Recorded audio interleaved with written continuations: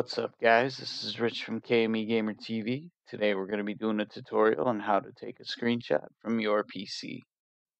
So you're on your desktop and you got a program open, or you want to take a screenshot of something, not talking about inside a game or anything. The first step you're going to want to do is on your keyboard, you're going to look for the print screen button as shown here and just go ahead and press that. This essentially takes the snapshot of your screen and stores it on the clipboard. Now, to make use of that, you're going to want to open a picture editing program such as Photoshop or Paint. For this demonstration, we're going to use Microsoft Paint. Once it's opened up, then you're going to go back to your keyboard and press Control V as shown here. This will paste it from your clipboard to Microsoft Paint. Now, to make use of the file, you simply go under File, Save As, and then select the type of a picture you want it to save as. If you're playing a game and you want to take a screenshot based on the developer, there are a few ways you can go about this.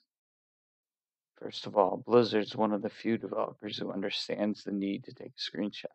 Using the same print screen key while in-game automatically takes a picture for you.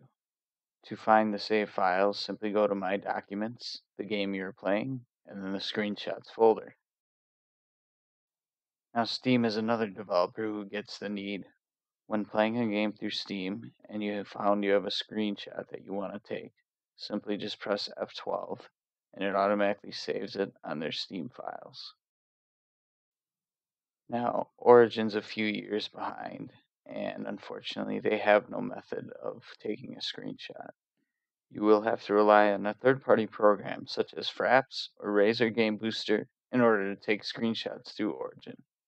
And one last thing, the program Dropbox now has a feature set up where if you take a screenshot with Dropbox open, it automatically saves it for you. Thanks for stopping by. We'll see you next time.